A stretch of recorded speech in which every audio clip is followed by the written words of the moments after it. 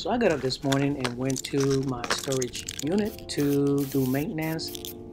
And if you guys been following me for a while, you know that the weekends is when I do my maintenance on my equipment. And again, if you're not doing maintenance, guys, it is imperative that you do your maintenance on your equipment, okay? So I was looking at my equipment after washing it, and I said, you know what?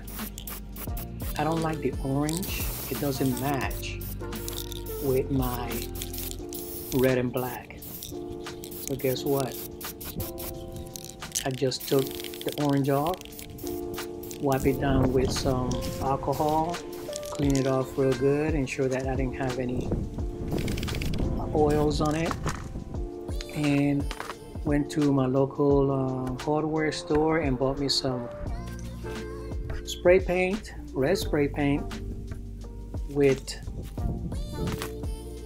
primer and paint and some tape, and went to town.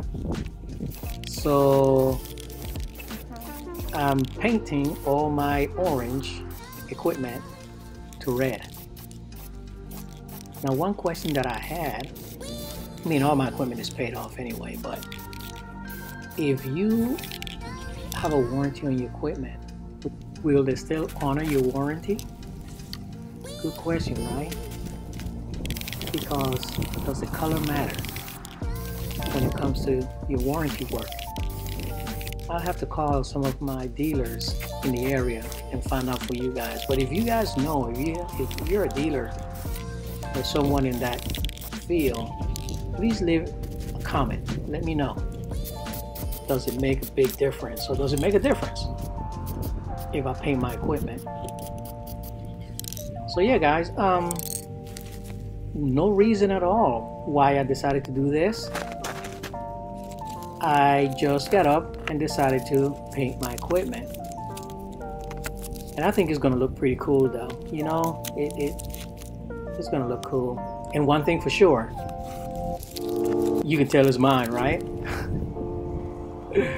I'm the only guy with a red steel blower and red Husqvarna trimmers.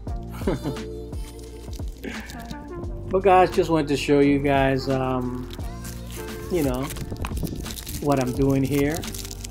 And who knows, we'll see how this works, how it holds up, and if my other equipment is going to be painted as well. Now, I was told by one guy, he said I should have bought a red blower, right? Why buy something when you can just paint it, right? Makes no sense, but okay. Plus, that red blower he was talking about was not something that I wanted anyway. Hey, now inside I ensured that I didn't cover the serial number. So that's one thing that I kind of, you know, taped up on the inside anyway. Not that, you know, it has a warranty, but oh well. But yeah, this is what it looks like. So from this point on, guys, you're going to be seeing red equipment on my videos. But yeah, guys, just wanted to show you, you know, another way that you can also do is you can plasti dip these parts, but I'm not sure how it will hold up to, you know, the day-to-day you know, beat down that, you know, this equipment gets. But who knows, right? So at the end of the video, I'm going to show you what it looks like. And yeah, from this point on, my equipment is going to be red. And who knows, I may paint the PR800 as well. Yeah.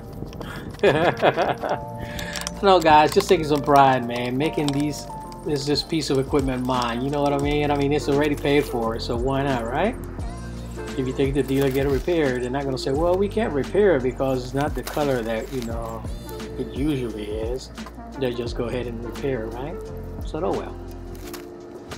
Alright, guys. I I'm gonna put this together, and at the end I'm gonna show you what it looks like. Leave your comment, guys. Let me know what you think. Have a blessed one, and again, leave your comments. Pop smoke.